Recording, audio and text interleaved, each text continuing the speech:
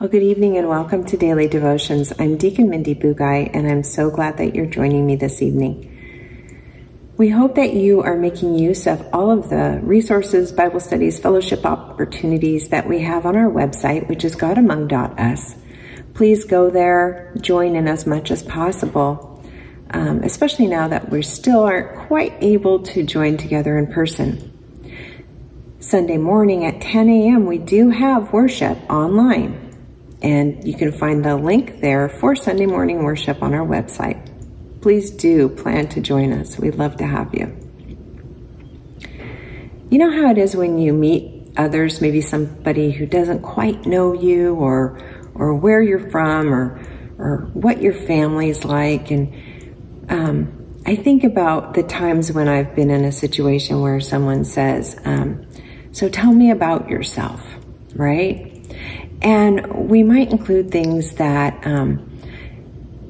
that identify us, our jobs, our families, where we attended school, all the numerous roles that we have in our lives. Maybe you're a parent or a sibling or a teacher, an accountant, a friend. Those are ways that we usually identify ourselves. Now, when I'm introduced to someone, I don't just say, oh, I'm Carlos's wife, and expect people to really know me. There's more to me than that one role in my life. So I might say, I'm a mom, I'm a deacon, I'm a sister, I'm a daughter, and that helps to define who I am. The roles we have in life are all components that come together to combine who we are. We may know who we are, but then what does it take for others to know who we are? We know who Jesus is. We have the benefit of Scripture to tell us that. But for the people Jesus met and taught, who he was continued to elude and confuse them. This passage from Matthew that I'm going to read shows us how the people tried to understand and know who Jesus was. I'll be reading Matthew 16, verses 13 through 18, and I'm using the Message paraphrase. When Jesus arrived in the villages of Caesarea Philippi, he asked his disciples, "What are people saying about who the Son of Man is?" They replied, "Some think he is John the Baptizer, some say Elijah, some Jeremiah, or one of the other prophets." He pressed them, "And how about you? Who do you say I am?" Simon Peter said, "You're the Christ, the Messiah, the Son of the living God." Jesus came back. "God bless you, Simon, son of Jonah. You didn't get that answer out of books or from teachers. My Father in heaven, God himself, let you in on this secret of who I really am. And now I'm going to tell you who you really are. You are Peter, a rock.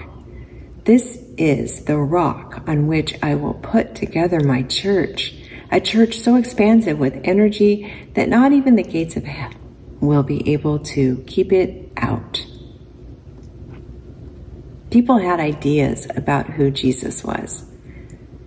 They had their impressions based on their experiences or the experiences of others whom they knew.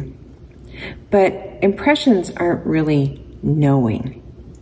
So when Jesus asks who others say he is, the disciples share the impressions of others that they had heard: Elijah, John the Baptizer, Jeremiah, or other prophets. Those impressions limited who Jesus was to what the people already knew of John and the prophets. It was probably easier to see Jesus as someone whose identity they already understood. But Peter had the answer that set Jesus apart. You are the Christ, the Messiah, the Son of the living God. And Jesus tells Peter who he is, the recipient of God's secret and the foundational leader of the new church. Now, Peter, I can imagine, was surprised to know this about himself. But Jesus knew Peter, loved Peter, and called Peter. Jesus doesn't come face to face with us to tell us who we are. But we, like Peter, have a calling to spread the good news too. Jesus knows us, flaws and all, just as he did Peter. And Jesus loves us, just as he did Peter. Knowing who Jesus is, the Savior of all, identifies us as loved disciples. We too are to share in the expansive energy of the church, as the passage described it. Spread the love and grace of Christ.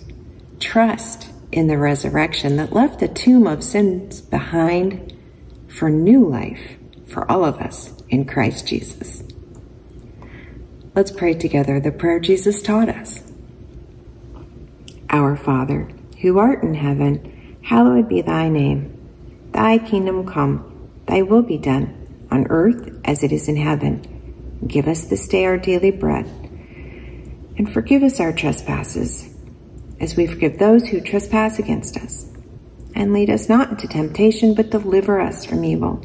For thine is the kingdom, the power, and the glory, forever and ever. Amen.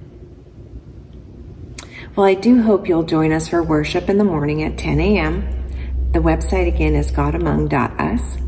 And I hope you have a wonderful remainder of your evening. Good night. God bless.